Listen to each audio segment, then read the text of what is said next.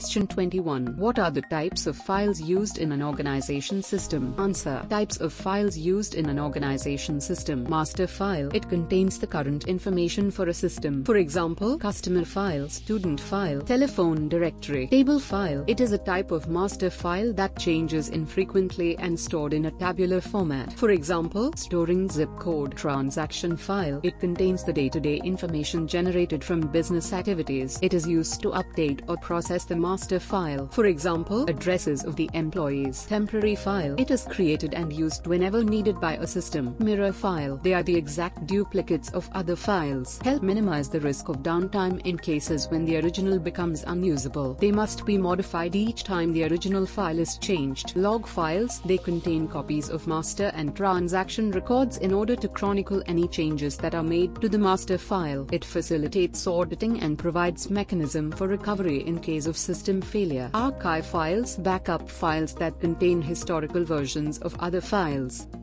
Question 22. What is file organization? Answer. File organization. It describes how records are stored within a file. There are 4 file organization methods. Serial. Records are stored in chronological order, in order as they are input or occur. Examples: recording of telephone charges, ATM transactions, telephone queues. Sequential. Records are stored in order based on a key field which contains a value that uniquely identifies a record. Examples: phone directories. Direct relative. Each record is stored based on a physical address or location on the device. Address is calculated from the value stored in the record's key field. Randomizing routine or hashing algorithm does the conversion. Indexed records can be processed both sequentially and non-sequentially using indexes. Question 23. What is systems analysis? Answer. It is a process of collecting and interpreting facts, identifying the problems, and decomposition of a system into its components. System analysis is conducted for the purpose of studying a system or its parts in order to identify its objectives. It is a problem-solving technique that improves the system and ensures that all the components of the system work efficiently to accomplish their purpose. Question 24. What is a system? Answer. The word system is derived from Greek word system, which means an organized relationship between any set of components to achieve some common cause or objective. A system is an orderly grouping of interdependent components linked together according to a plan to achieve a specific goal. Question 25. What are the constraints of a system? Answer. A system must have 3 basic constraints. A system must have some structure and behavior which is designed to achieve a predefined objective. Interconnectivity and interdependence must exist among the system components. The objectives of the organization have a higher priority than the objectives of its subsystems. For example, traffic management system, payroll system, automatic library system, human resources information system. Question 26. What are the properties of a system? Answer. A system has the following properties. Organization. Organization implies structure and order. It is the arrangement of components that helps to achieve predetermined objectives. Interaction. It is defined by the manner in which the components operate with each other. For example, in an organization, purchasing department must interact with production department and payroll with personnel department. Interdependence. Interdependence means how the components of a system depend on one another. For proper functioning, the components are coordinated and linked together according to a specified plan. The output of one subsystem is the required by other subsystem as input. Integration. Integration is concerned with how system components are connected together. It means that the parts of the system work together within the system even if each part performs a unique function. Question 27. What is the central objective of a system? Answer. The objective of system must be central. It may be real or stated. It is not uncommon for an organization to state an objective and operate to achieve another. The users must know the main objective of a computer application early in the analysis for a successful design and conversion.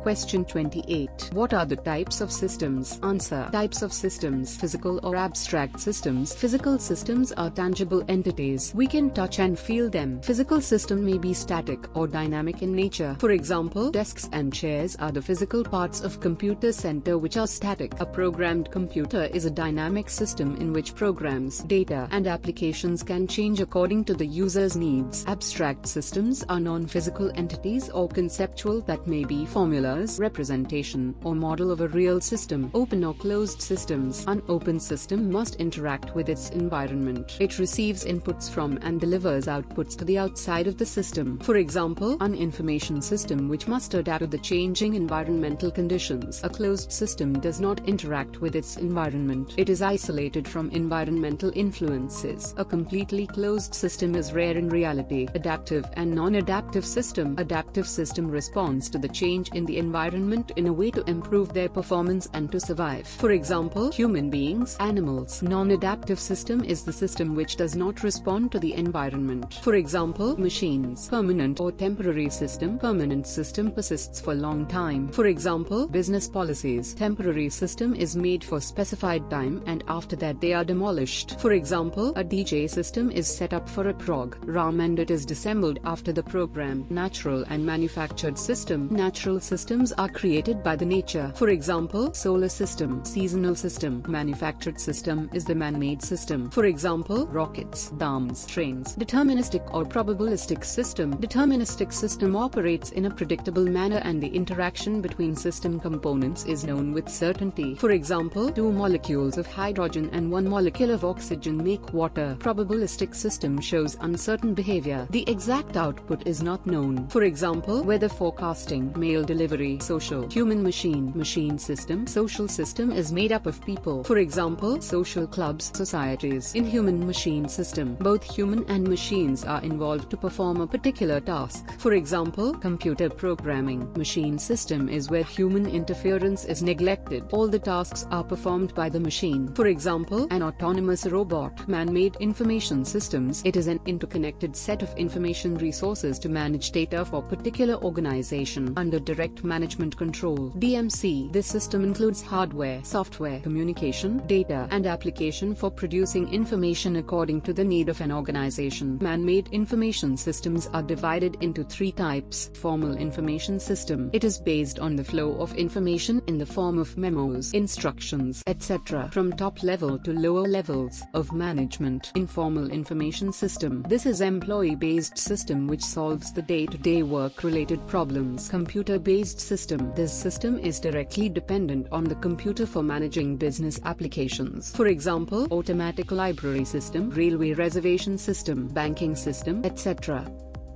Question 29. What are the system models? Answer. Systems models. Schematic models. A schematic model is a 2D chart that shows system elements and their linkages. Different arrows are used to show information flow, material flow, and information feedback. Flow system models. A flow system model shows the orderly flow of the material, energy, and information that hold the system together. Program evaluation and review technique (PERT), for example, is used to abstract real-world system in model form.